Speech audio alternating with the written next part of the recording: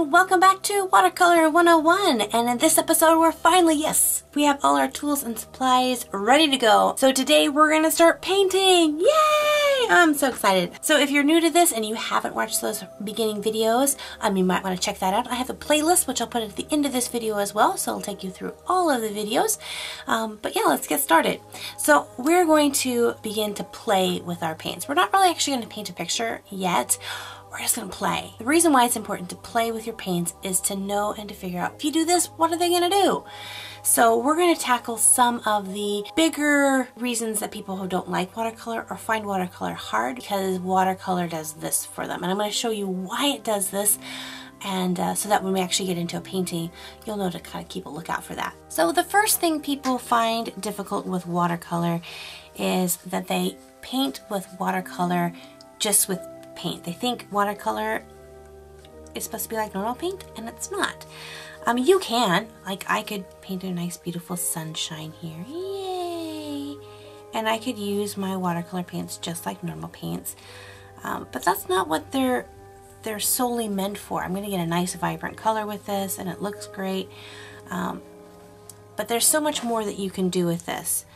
Another thing that they'll find challenging with watercolor paints is bleed through. So they'll paint a beautiful sun, but then they'll go to add their blue sky here, and when their watercolors touch, it begins to bleed through. And you might get a really cool effect, but it might not be what you want. You're going to get this bleeding going on there.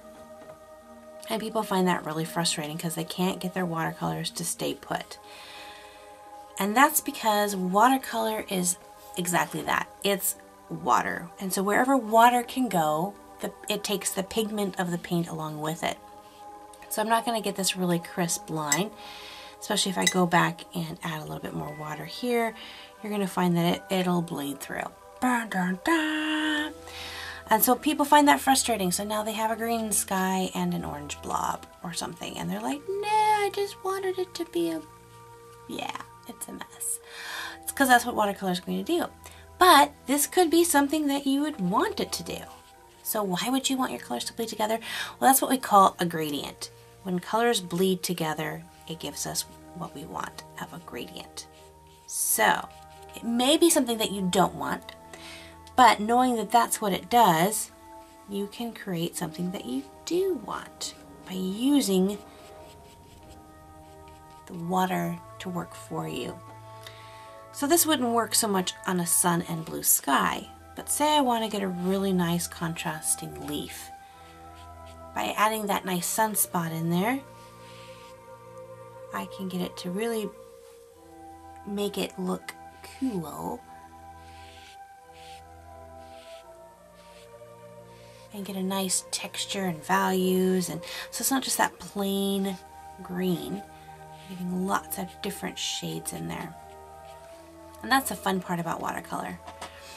Alright, so another thing people find challenging it with watercolor is that when it moves on the brush will pick up water, and when you touch it, now you have this blob there, and you're like, no, I just want you to smooth out. No, it's just smooth. Not smooth. Okay, so the reason it does this is water is absorbent. So it's going to absorb into whatever needs it most. So if your paintbrush is wetter than your... So here I have some red paint on here, and I have it really loaded up with water. So the paint on the paper is not going to absorb into the brush because the brush has more water. The water from the paintbrush, along with the paint, is going to then flow into the paper. So here we go. See, I'm going to go like this, and it's going to drag this along here. Dun, dun, dun, and you'll see that paint is leaving my paintbrush and going onto the paper. Going there. Alright. That's pretty much everyone understands that technique. But what if you put a lot of water on here, so there's a lot of water on that, and I dry my brush off. So now my brush has very little water. I've dried it off, and I'm going to start pulling that water off. So now when I drag this, it's not leaving paint, it's pulling paint up. That's because the water is now absorbing into my paintbrush and it's pulling the pigment along with it.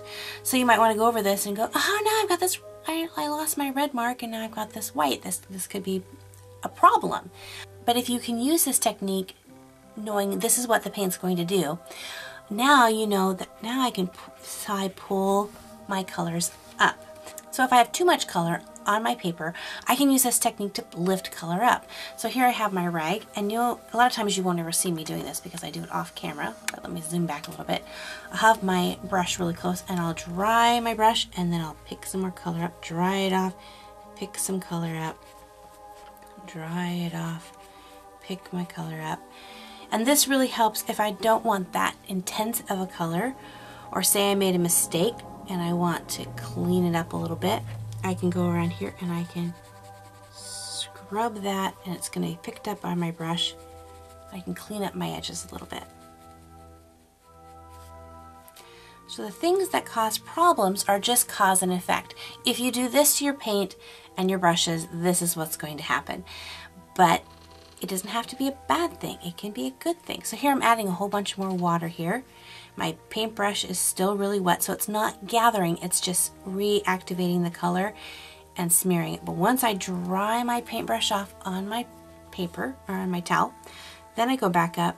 Now you'll see it's picking that paint up.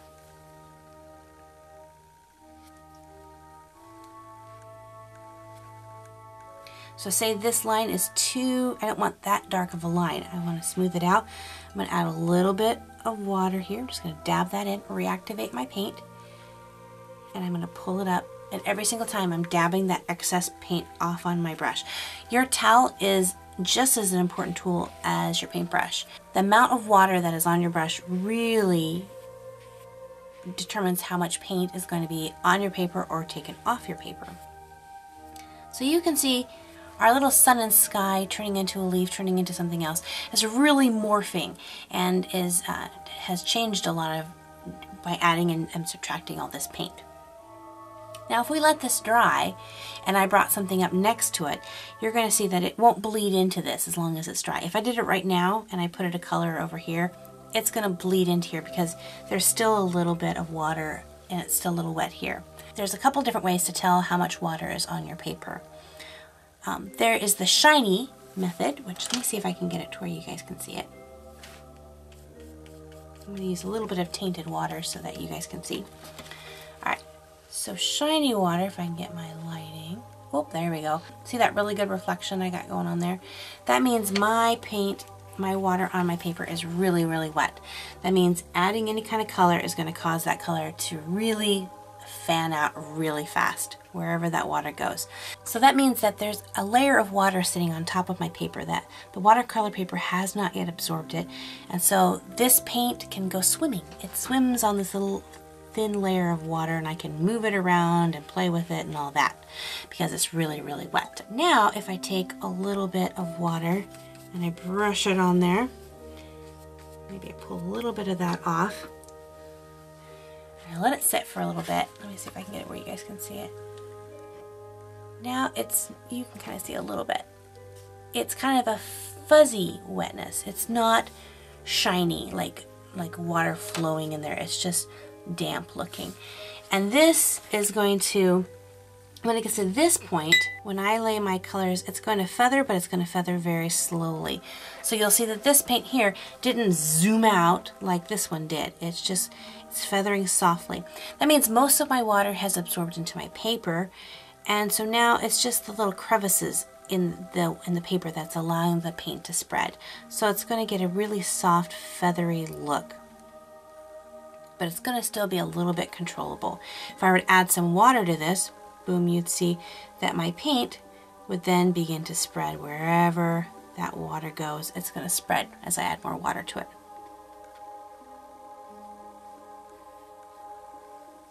It's just going to go out. And you'll see I can keep complete control of where my paint's going because I control the water.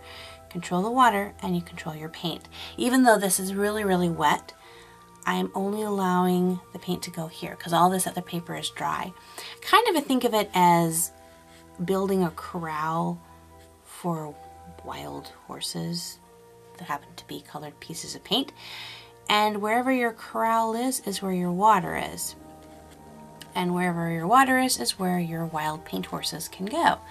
So you can get these really cool techniques and control as long as you remember that your paper has to be dry and your paints will then go wherever it is. So let's see over here. See, we still have a really good bubble of water right here. I don't know if you guys can see that. Let's see if I can show you. Where's my sunshine? My sunshine. There it is. So you can see it's really wet in this corner here, and over in the far corner you have kind of more of a foggy. So if I were to tap down some color here, you see it's going to stay pretty close to where it wants to go. If I tap it here, of course it's going to mix with the black, but it mixes really fast. But you can get a nice marbly effect. So this is why it's important just to play with it. Play putting water down on your paper, adding your color, and just tapping those colors in there. See what it's going to do. You don't have to paint anything. I have this really weird looking, I don't know what this is. You tell me in the comments what you think this is. I don't know. It looks maybe like a heart with veins or some sort of cool fish. You know, like those really cool fish. I don't know. Or some sort of monster. Now let's look up here. This part here is almost dry. What would happen if I put paint on that? So let's see. Let's get some more blue here. And if I were to tap in some blue, because it's dry, it's not going anywhere. Let's see. So it gets down here a little bit. It's a little bit wet down here. So it's going to spread out a little bit more there. But I can add in more color up here. And it's going to stay there. But again, if I want to lift it up, get my brush, dry it off, and I can then start, because I have a slightly damp brush, I can go in here and create that gradient. And again, every time my brush moves off and goes this way, I'm wiping my brush off, cleaning it up. Because if I didn't do that and I went to do this, I would just keep on pushing the paint out and I couldn't get that gradient. But if I wipe that paint off, then I can lighten it up as I go. So painting with watercolor isn't always about adding more and more and more and more paint. It's about controlling it, adding some paint, then removing some, adding more water, taking the water away. It's this dance.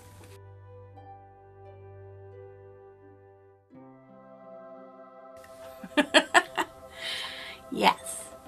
Alright, I could continue painting on this for a long time, having fun with this, but I will end this video here. And I want to see your crazy practice sheet. I know it will look something, you know, crazy like this. Will have no meaning or purpose. But take a photo of it and post it on my Facebook page. If you don't want anyone else to see it, you can send it to me in a private message on Facebook. But I would love to see your practices. So do that and let me see. I look forward to seeing you guys again next week, Watercolor Wednesday. We're going to learn now. We're going to take these techniques and start putting them together to actually make something not as weird as this. So yeah. Alright, thanks guys. Join me again next time. Hit that subscribe button. Leave me comments. Thanks. Talk to you later. God bless you guys. Bye-bye.